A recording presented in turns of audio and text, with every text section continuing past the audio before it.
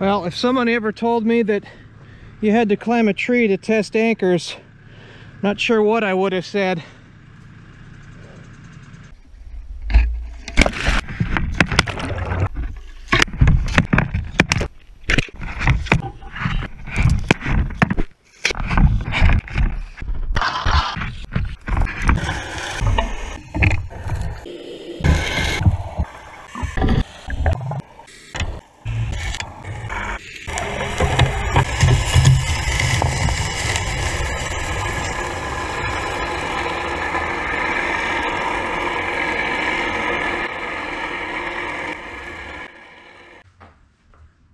Hello, my name is Steve, and my goal is to find the world's best performing anchors. Now, the way I normally do this is by testing anchors in real seabeds using appropriately sized boats and rods, and I select scopes that I think are typical, at least for my part of the world. And I know that my scopes that I select are viewed by many people as really short. My go-to scope that I use for my larger anchors is 3.5 to 1. And I do read my comments, and occasionally I'll have people say that it is ridiculously short. One person even said it was just stupid short scope. And I think for their part of the world and their anchoring conditions, that very well may be an accurate assessment. The problem is that there's just more to it than a single scope number. The variables are the depth of the water and the kind of rod that you have.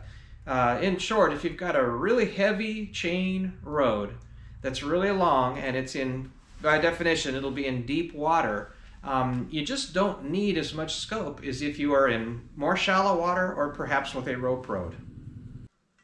And that's the kind of stuff this video is going to focus on, primarily chain catenary. And for those that don't know, catenary is the curve that is formed when you suspend a line or a chain between 2 points in the presence of gravity.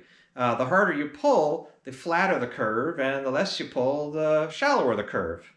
Now, you can calculate these angles using mathematics, but it's pretty complicated, and I suppose I could gut through those calculations, but my style is a little different. I'm more likely to use a hammer than a calculator to find the answers to my engineering questions. So that's just what I've done. I've gone out in the field and I've used a load cell to calculate the pull on chain, and then I've got an angle finder, and I determined some angles based on how much pull there is out in the field. So let's get to that. We'll check it out, and we'll come back and analyze the data and see how it pertains to the anchors.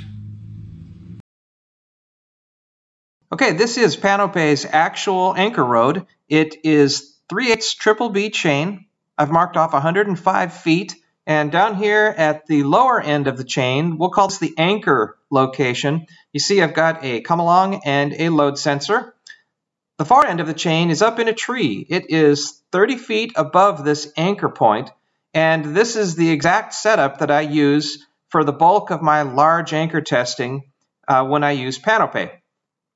Now, there's 2 errors in this test rig that we need to discuss.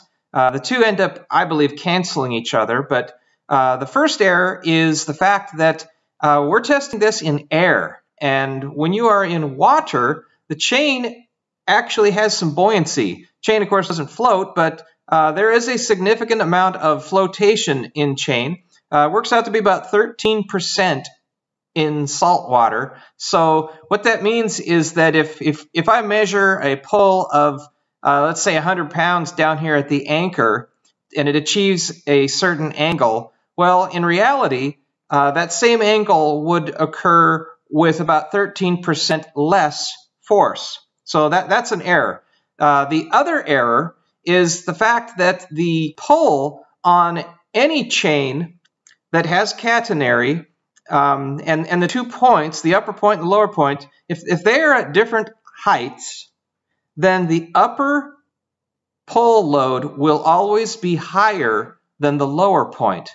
And if this is not intuitive to you, consider an extremely short scope chain situation. Let's say you've got 110 feet of chain in 100 feet of water. You can quickly see that virtually all the chain is just going to be hanging straight down, and the upper load will have to support just basically all the weight of the chain. Down at the lower end of the chain, there's just going to be a few links that'll have to support, and the load will be far, far less. Now you can calculate just exactly how much difference there is if you know the angle up at the boat or up at the upper end of the chain, and you can just use simple vectors to figure out the difference between the two loads. Now, unfortunately, I did not measure the angle up in the tree there, but I've got a pretty good estimate at the medium pulls I'm going to do. Let's going to say there's about 25 degrees of angle up in the tree, and this results in about a 10% increase in load. So, you know, for this test and our discussions, I'm just going to ignore both of these errors because they are working opposite to each other. So in other words, when I see a load down here at the anchor of X, I think it relates very closely to the load that one will see on their road up at the bow of their boat when they're actually anchoring in water. All right, first I'm gonna crank it up till the chain is just starting to lift from the ground.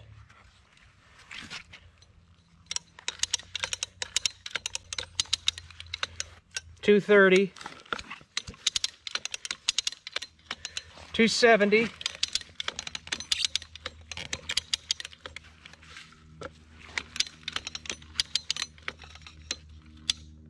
okay, the chain is now up off from the grass there, but it's still got a little bit of a downward slope.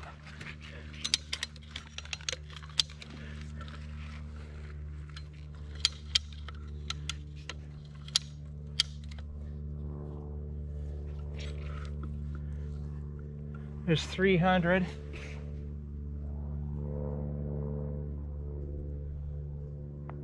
Yeah, that's right here. Chain is dead level. So I'm going to say at 300 pounds, this 105 feet of chain at 3.5 to 1 scope just starts to lift up. Let's keep going. Okay, there's 400 pounds.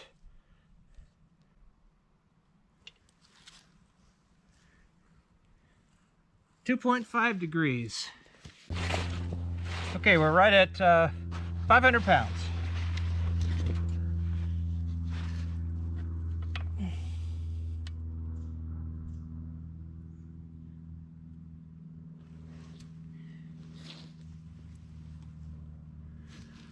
$7 degrees. 7 degrees at 500 pounds.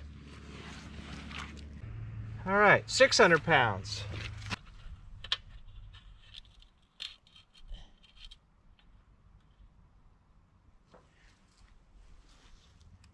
$8 degrees.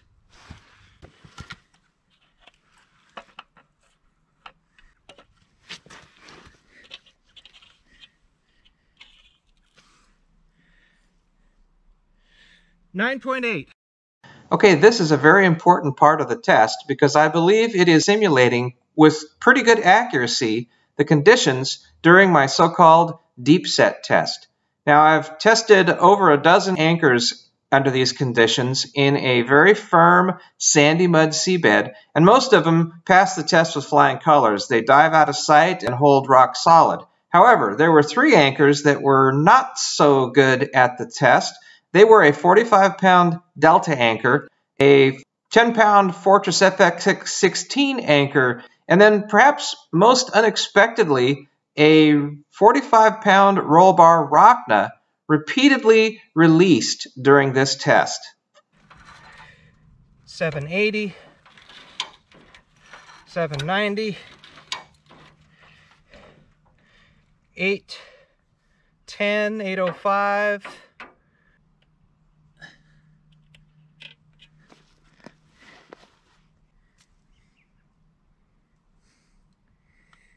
10.5, 910, close enough.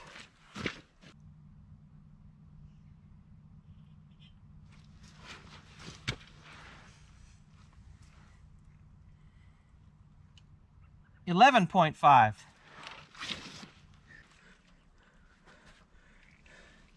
£1,010.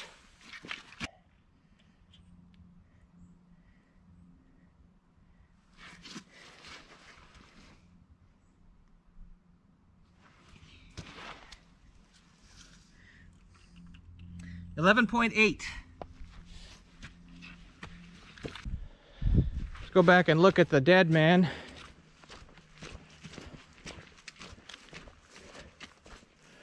I did drag the truck a little bit. I had to chalk the wheels. Just eyeballing it, I'm going to just say the middle of that is about 3 feet below a straight line between the 2 points.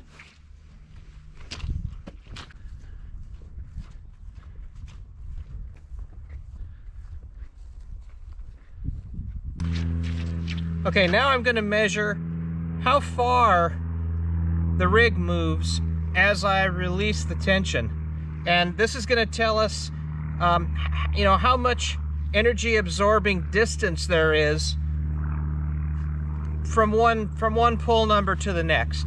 So we're going to start off here still at 1,000 pounds, and I'm going to release the rig slowly.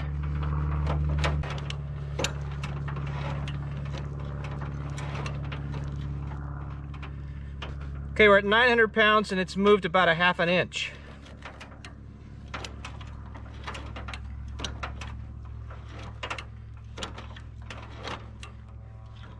At 800 pounds, it's moved an inch and a half. So the last 200 pounds only took an inch and a half.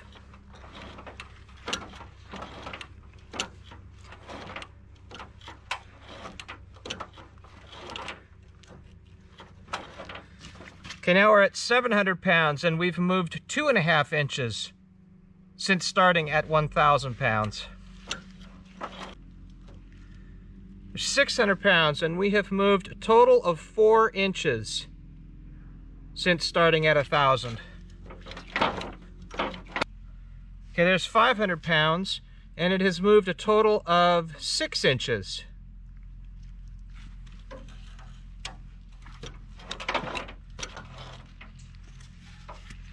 $400 pounds. It's moved a total of 9.5 inches.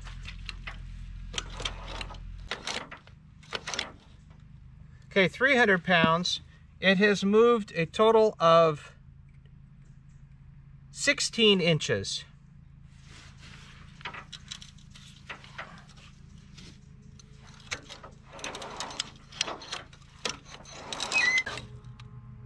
$200 pounds, it has moved a total of 26 inches. So there's a fair amount of energy absorbing distance below 300 pounds, but above 300, there really isn't much shock absorbing distance.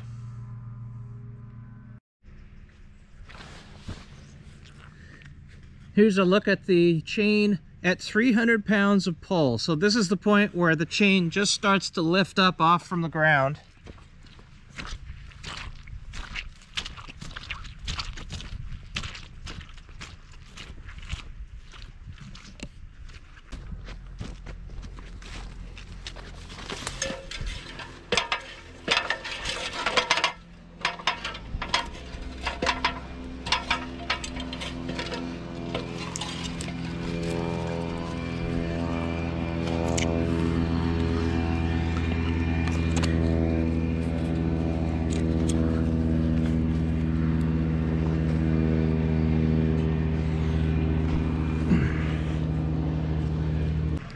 Anyway, here we are up in the tree. I've protected the bark with a nylon webbing strap.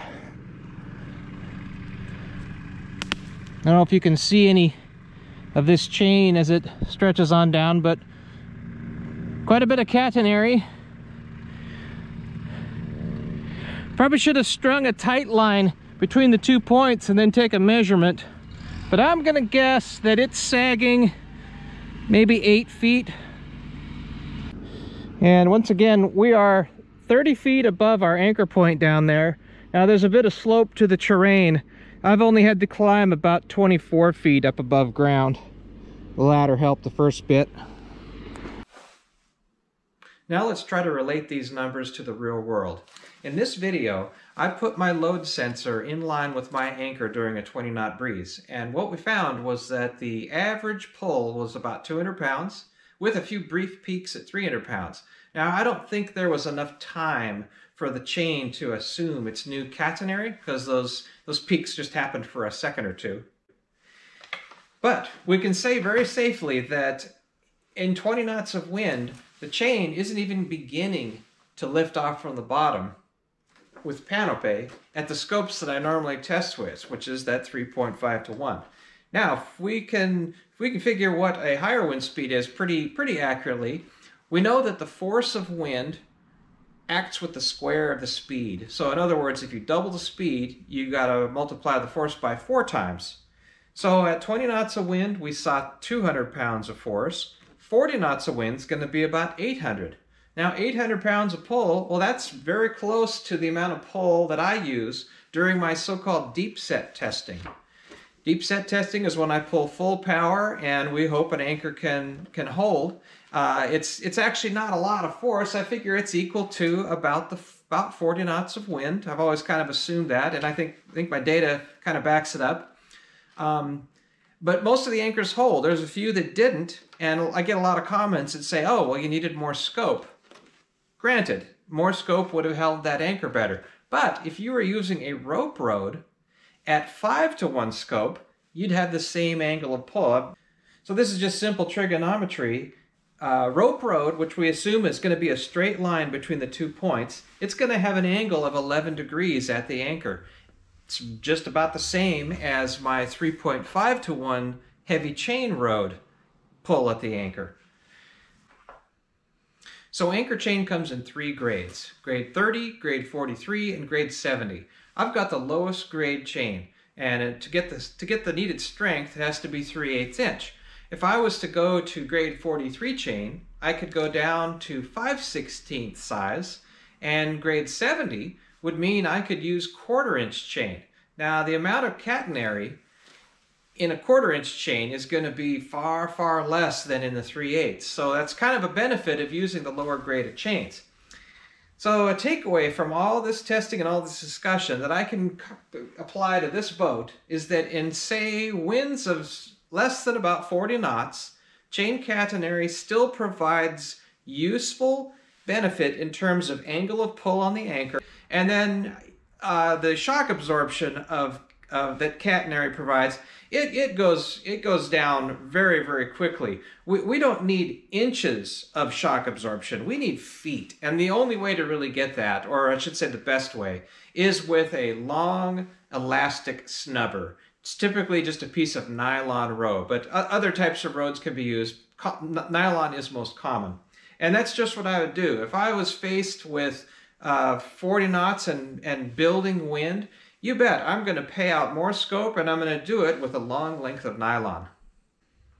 Now, a takeaway for you is if you're a shallow water anchorer or a person who uses a mostly rope rode, and you look at my 3.5 to 1 scope and think, golly, this doesn't really apply to me, well, maybe it does. Maybe figure roughly that my 3.5 to 1 scope is equal to your 5 to 1 scope. Now that brings up another way to use this information, and that is for me to try to decide what future scopes I'm going to test with. A lot of people have asked me to test with rope rods and longer scopes, and I'm going to do that. I'm going to use the fishing boat, not Panopay. I'll use the small fishing boat, and I'm going to test the 45-pound anchors with rope rode, and I'm not sure which scope I'll use. I'm certainly not going to go less than 5 to 1, but that's probably a good starting point. 7 to 1 sounds good. It's going to mean a lot of rope, and I'm just trying to think of, just generally anchoring around here. It's very common to be in 30-40 feet of water. Well, golly, that's an incredibly long road, and it just isn't going to work. But it can sometimes. So yeah, those are the numbers I'm thinking. Maybe I'll test 5 and 7 to 1, see if I can come up with any differences. Okay, I'll close it up with a disclaimer. Take all these numbers generally. Don't get your pencils too sharp on me. My data collection wasn't very precise. We glossed over a whole bunch of topics such as the surge capability. How big are the waves coming into your anchorage? Does your boat veer around a lot? We could read and write volumes on those subjects, and it's just far beyond the scope of a video like this. So just take the numbers and the ideas generally, and as always, anchor safely. So long.